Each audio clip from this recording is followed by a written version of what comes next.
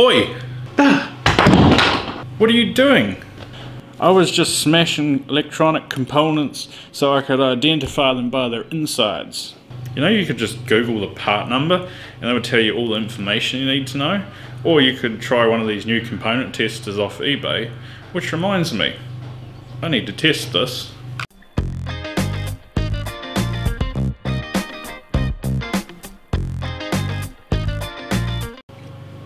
So, in case you are not familiar with these component testers, there's heaps of them all over eBay and AliExpress and alike.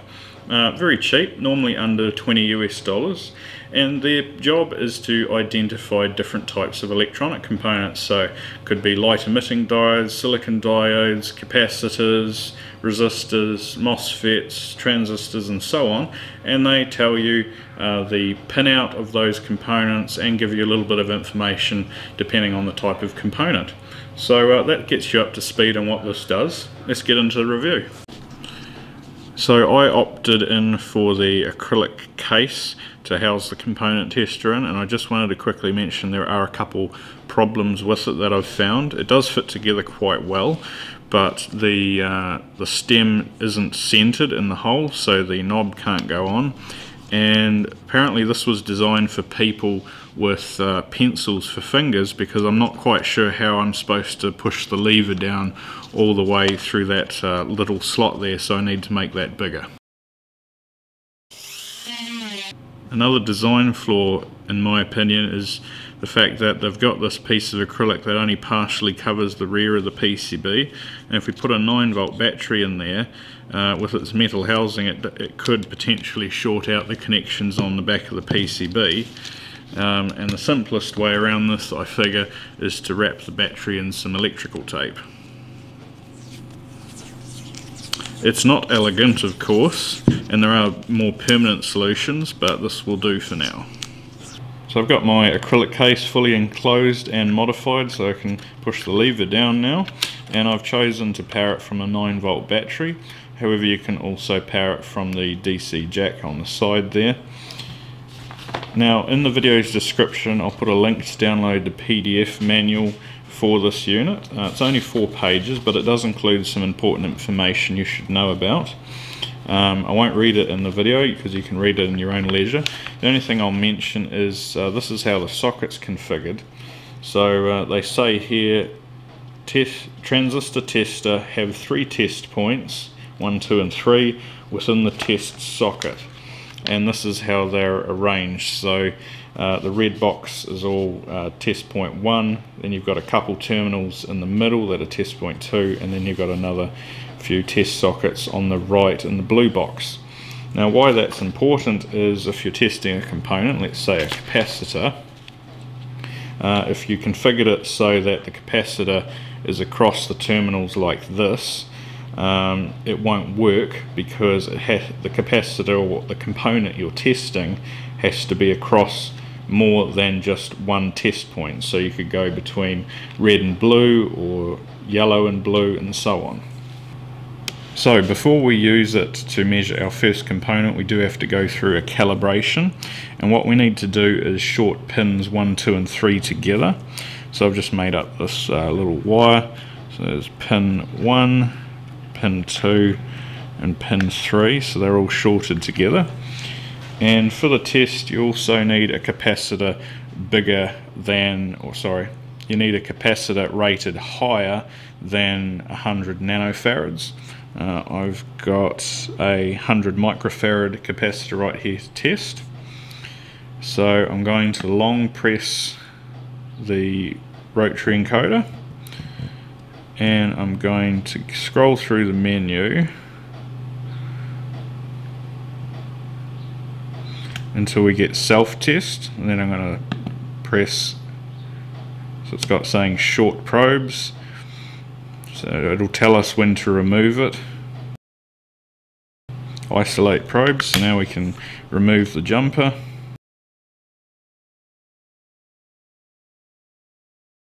So now it's asking us to install the capacitor,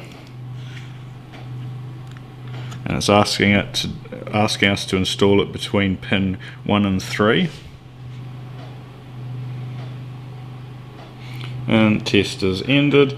So now I can just remove the capacitor, and that's the calibration finished. Now before we get into measuring our first components, I just wanted to mention something regarding accuracy. So this is what the manual says. You should not expect very good accuracy of measurement results, especially the ESR and inductance. So if this isn't very accurate, why buy it in the first place?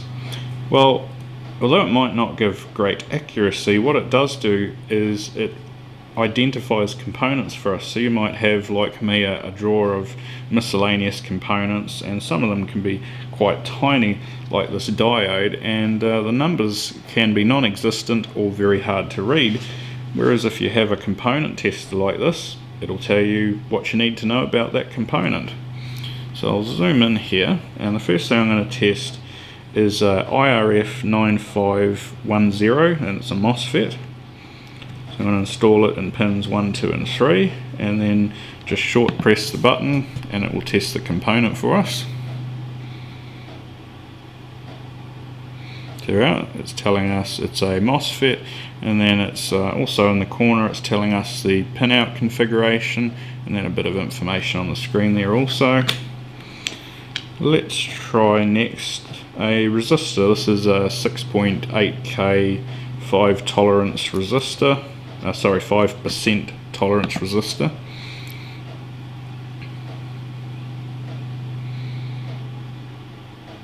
There we go, it's telling us it's a resistor, and saying it's 6,762 ohms. Very nice.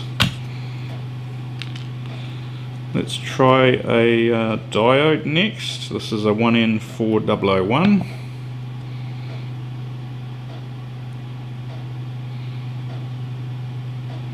It's telling us the forward voltage, and it's got slight capacitance of 12 picofarads apparently. Next we'll try a light emitting diode.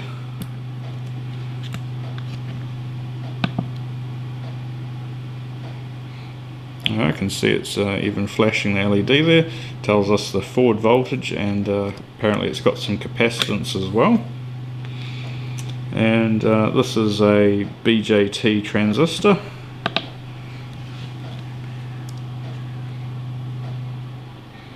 And there we go, BJT, NPN, telling us the pinout again, and then some information about it. And then lastly, I've got a 100 microfarad polarized electrolytic capacitor, which I'll try next.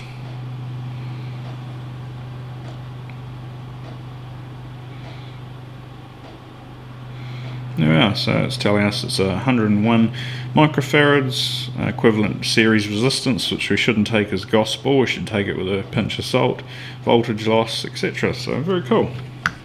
So the only component category we really haven't covered is an inductor, and I don't have any small inductors on hand like you'd see on a circuit board or PCB, but I do have this rather large choke. It's rated for 10 Henry.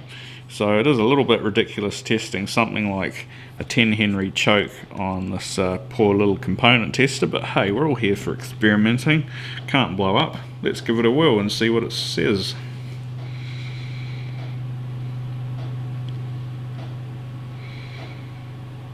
Okay, so it's telling us it's both a resistor and it's got inductance, 173 ohms, and it's actually not too far off when it comes to inductance. It's rated for 10 Henry, as you can see, and it's saying it's 8.85. So like the manual stated, the results aren't gospel, but they're in the right ballpark. So besides component identification, there's actually 3 other things this can do. You'll notice it's got 3 blue headers, and each one does a separate job. This one down here is a signal function generator as well as a PWM generator. The one over here on the right measures voltage, and the one up here measures frequency. So I've got my scope meter here, and I'm going to long press to go into the menu, and then I'm going to go down to frequency, or sorry, F generator. That's what we want. Let's try a 100 Hertz square wave, so I'll put my scope meter probes across it, and we can see there, not bad accuracy either, spot on 100 Hertz. It's also right on the money at 250 Hertz as well. So now I want to try out the PWM function. So I've tuned my scope meter as best I can to display what's going on with the waveform. It does let me down a little bit in some of the finer detail. I do need an oscilloscope, but that's a future investment for later. So it starts off at 50%, as you can see, and then I'll just reduce the duty cycle,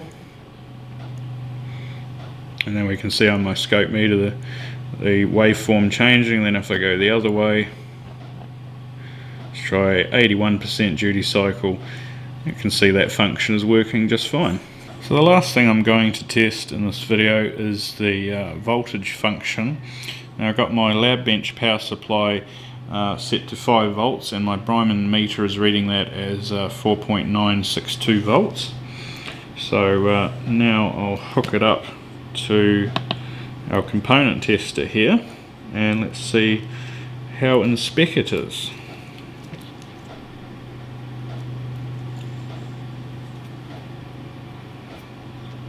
So it's reading slightly higher, but you know, as far as ballpark figures go, it's still okay. I mean, what person is going to own a component tester like this before they own a multimeter, even a cheap one? I think there'll be few and far between, but yeah, if you want to use that function, it's there. So if you found this video useful, please give it a like, it'd be much appreciated. If you have any questions, leave them in the comments down below. I'll do my best to answer them, and also consider subscribing if you haven't already. Recently I've also started up my Patreon page, so if you like supporting the videos I make, you can do that through Patreon. So thank you very much for watching. I'll see you in the next video. Bye for now. And why is your eye protection on backwards anyway? Bro, it makes me look cooler. Ugh.